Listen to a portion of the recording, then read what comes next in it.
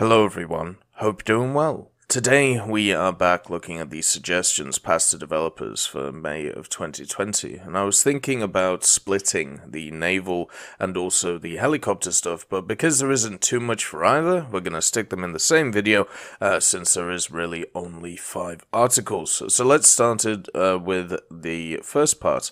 This is from Constantia 505, and this is a simple change to one of the pre-existing premiums that already exist in the game. So we have the PT-109, and according to Constantia, there are a few people who are upset about the PT-109, since it was worth quite a lot of money back in the day, since of course it was a CBT PT boat for the US, and what Constantia wants to do is to kick up its BR to make it a little bit more useful by adding something to it, which was historically there, but on a different version of it. So if you have a look at this picture, one of the key differences between it and the PT-109 we have in game is it has a 37mm AT gun on the deck of it. Now this was added the day before its collision with the Japanese destroyer, the IJN Amagiri, in the Blackett Straits. The crew removed the forward life raft and added 2 planks and lashed a US 37mm AT gun to the deck. So the rigged mount was even used after the boat sank to help make a raft for the 2 crew members who couldn't swim. So therefore, it would be a slight historic change for a different variant of the PT-109, giving it a little bit more firepower with the 37mm on the front. The next ship we are having a look at is the Robert-class Monitor. This is as I said, a Robert-class Monitor. This is the HMS Abercrombie, or the F-109. And the HMS Abercrombie was the second Monitor named after General Sir Ralph Abercrombie, and it was one of the 2 Robert-class Monitors that existed. The displacement was nearly 8,000 tons, and it was lighter than some of the cruisers built in World War II. If you don't know what the Monitor class of ships are, it's pretty much a smaller ship which is designed to house battleship guns. That's probably the best way to put it. We don't want to just keep building massive and massive and massive machines to house these huge guns, so instead, let's make smaller ships which can house some of these guns to keep up firepower.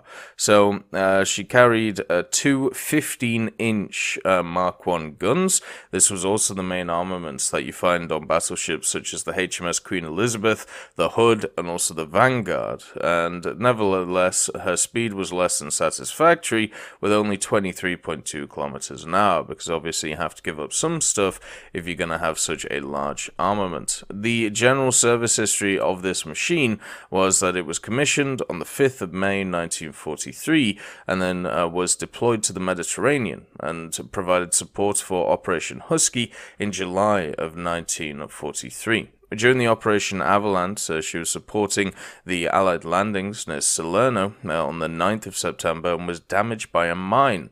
Had to be repaired at Taranto. She headed to Malta in August 1944, where later she was again damaged by 2 mines, and after the second damage, it was not until July 1945 she could be dispatched to the Indian Ocean to support Operation Mail Fist, and intending to liberate Singapore, but never implementing due to the Japanese surrender on the 15th of August. She arrived Sheerness on the 2nd of November, and afterwards had been used for gunnery training and as an accommodation ship through 1954, and then was subsequently scrapped at Barrow. Now, something I didn't mention is this article is from Tim4499, so thank you for writing through it.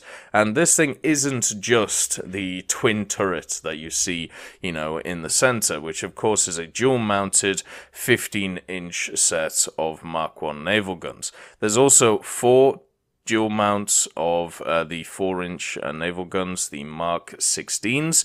It also has a 2-pounder 8-barrel Chicago piano on it. It has 2 quadruple 2-pounder mounts, and it has 8 dual 20mm Oerlikon AA guns and 4 single 20mm. So this thing does have a lot of secondary armaments on it to basically, keep it going.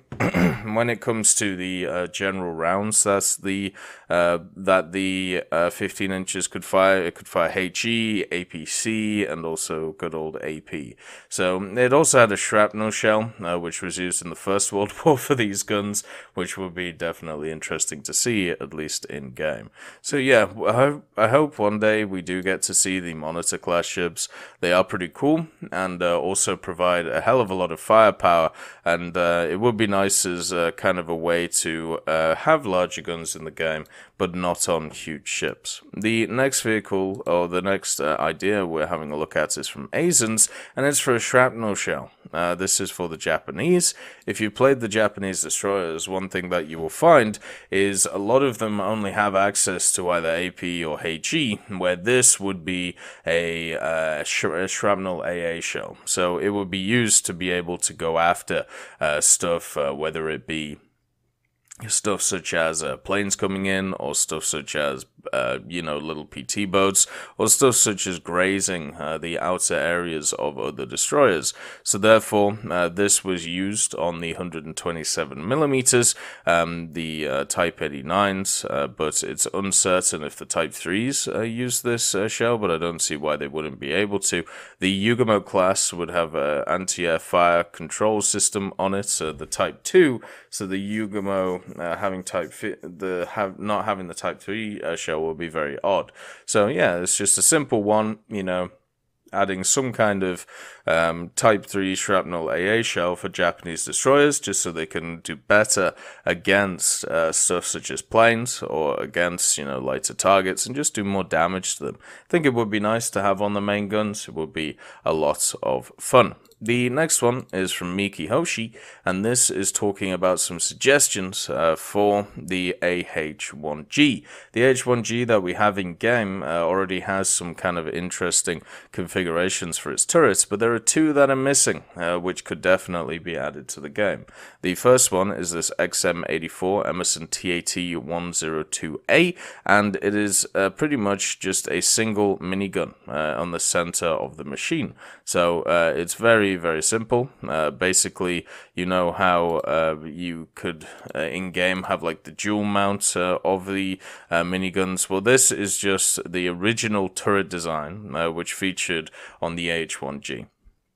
It housed a single 7.62mm M134 minigun. It had 8,000 rounds of ammunition, and the gun had a selectable fire rate of 2,000 and 4,000 rounds per minute.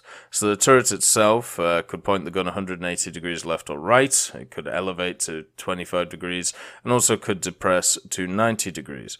So it would be nice to see this, just because it is something that we don't have in game, and was present historically on the AH-1Z. The next one is the M28. Now, the M28 is just a combination of 2 different guns. What we have in game right now on the H1G is the ability to have either 2 M129s as a turret, or 2 M134s, where what this is showing is a combo of 1 M134 and 1 M129. So having the minigun, and then also having the 40mm grenade launcher alongside, known as the M28, the Emerson TAT-141.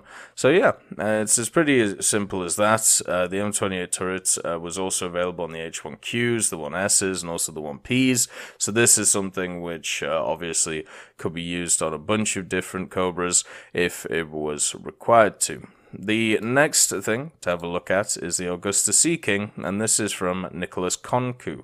And this is talking about, of course, this beautiful vehicle here, which is a utility helicopter, but at the end of the day, you know, it is something which could carry extra ordnance. We're talking about Italy as well for the use of it, even though this isn't an Italian helicopter. The Italians did use it. So it's a naval utility helicopter, specializes in ASW. The Sea King originates from the US, where Sikorsky was willing to combine the hunter-killer functions in one airframe. And later, they were awarded a contract by the US Navy in 1957, and by March 1959, the first prototype flew.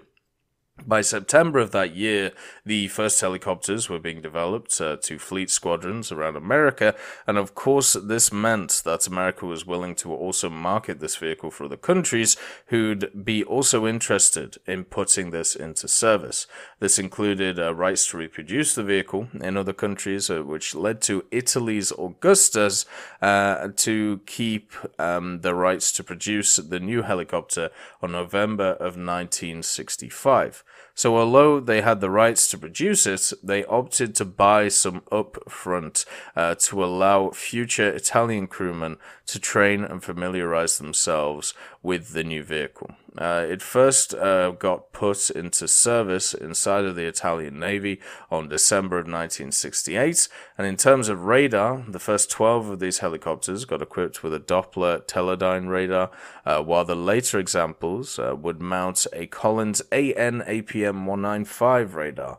This was later replaced by later examples built by Augusta, which would have the APS 705 radar, and during the 70s, it was also used extensively as a troop transport, having troops of the Comsabin and riflemen of the Battalion San Marco parachute themselves out of it. And they fitted multiple types of weapons, such as AS-12s, torpedoes, and anti-ship missiles.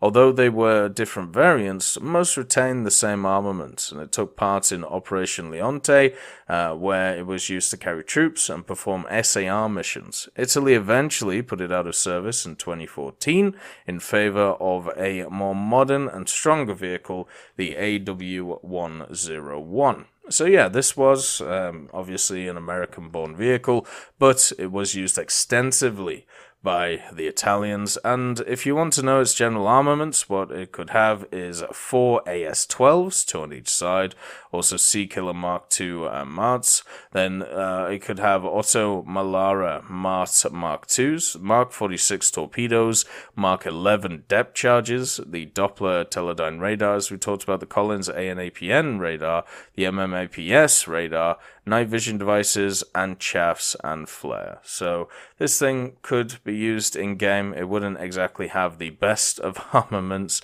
You can see here it's having the AS-12s on it in this picture right here. So yeah, I mean, it would be interesting to see. A lot of these suggestions are additions to the game instead of, you know, well, so they are like additions of kind of mechanics or little ideas, whereas the Augusta Sea King is like a full fleshed out thing. But that's it for naval and helicopters. As you can see, not a ton this month. Hopefully next month we get a little bit more. I hope you all have a wonderful day, and I'll see you next time. I'd like to thank Ambrosius McClellan, B. Young, Battling Bacon, Blackie, Chris Giltnane, Conte Baraka, Daniel Stanton, Elove Goat, Jay Wilt, Martinez, Trigger Hippie, Universe, Eugens Terry, and also I'm Devilish and Samuel Slick for supporting the channel.